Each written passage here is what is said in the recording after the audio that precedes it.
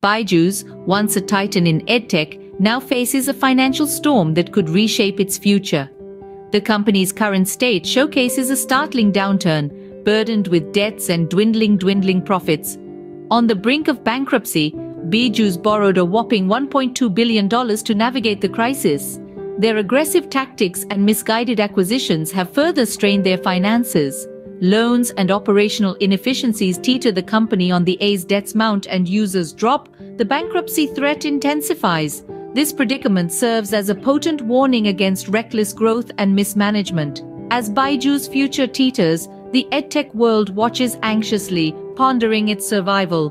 Byju'S future hangs in the balance, a cautionary tale for businesses navigating the treacherous waters of excessive borrowing and operational missteps.